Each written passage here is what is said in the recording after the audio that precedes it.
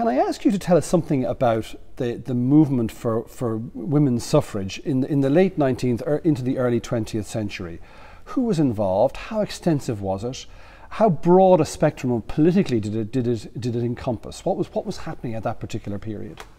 Well, the movement for votes for women in Ireland really starts in the 1870s, and in fact in the north before Dublin. So you have the Ulster Scot, Isabella Todd sets up the North of Ireland Women's Suffrage Society, and in fact in 1873 she does a suffrage tour of many of the northern towns, Bangor, Carrickfergus, Belfast obviously, comes down to Dublin, and she really, I think, inspires Anna and Thomas Haslam, the Quaker couple, who then set up the Dublin Women's Suffrage Society. It later becomes better known as the Irish Women's Suffrage and Local Government Association, as women become more involved in poor law guardians, local government. So from the beginning it has a unionist slant to it, if you like, in terms of the membership, because they're looking at the union of Ireland and Britain. They're looking at Westminster in terms of legislative change,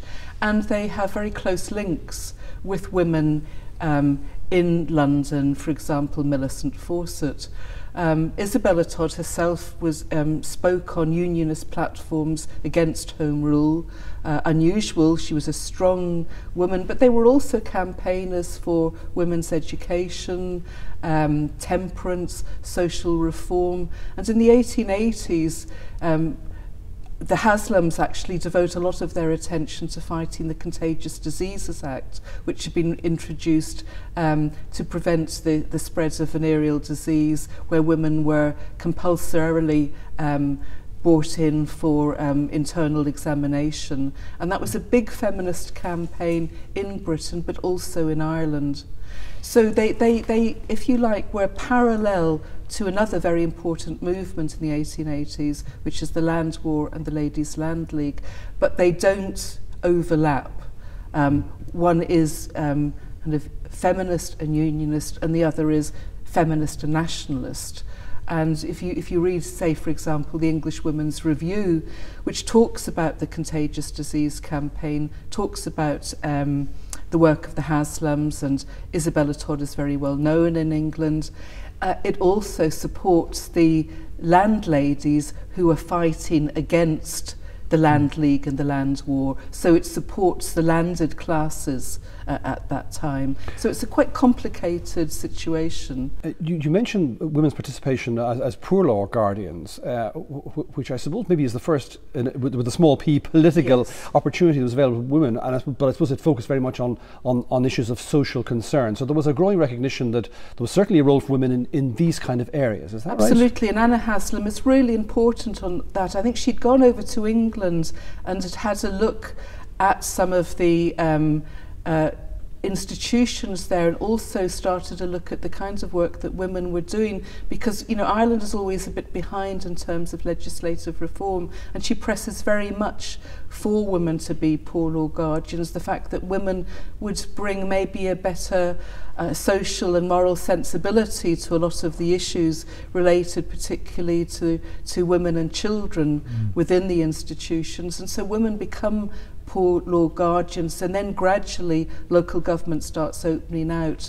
So in 1898 you have women in the county, not in the county councils, but in the district councils. So gradually women start making a contribution to public life in Ireland. What was the nature of their campaigning at that stage? I mean, the later suffragette movement became quite militant, but at that stage, how were they pursuing their campaign? What kind of activities were they being involved in? What was the focus of their attention?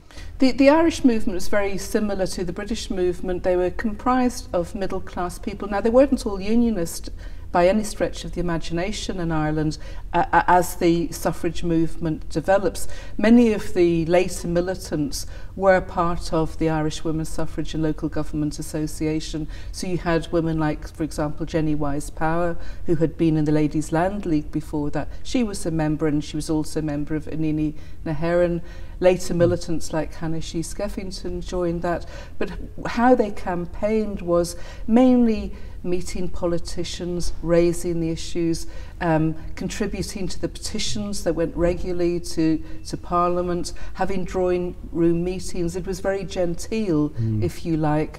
And one of the reasons why the younger generation then, as they said, were in a hurry for reform and set up other groups was that they felt that they weren't making sufficient impression on the Irish population as a whole. People didn't really know about what they were doing. The focus was very much on trying to persuade politicians to change the law rather than to really encourage public opinion to put pressure on politicians.